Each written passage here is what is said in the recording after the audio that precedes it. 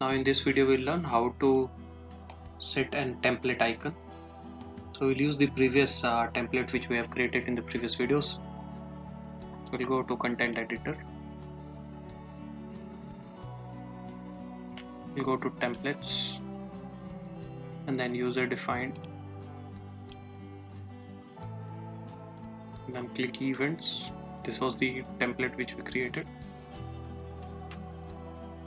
and then you can go to this ribbon, click on configure,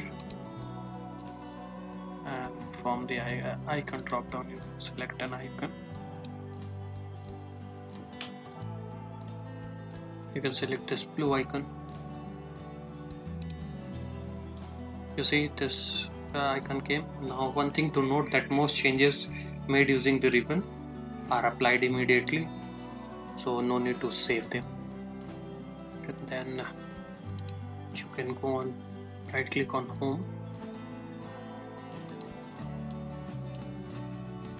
and then click refresh.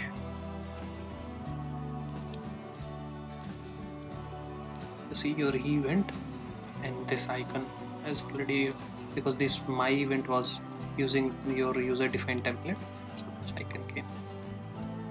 Now you can easily differentiate between different type of items. You can, with these icons, you can easily differentiate. That's all. Thank you.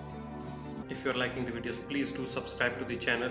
It means a lot to me and it motivates me a lot to make more videos. The channel is in its infant stage, so your support is required for the growth of the channel. So please do like, share and subscribe the channel. Thank you so much.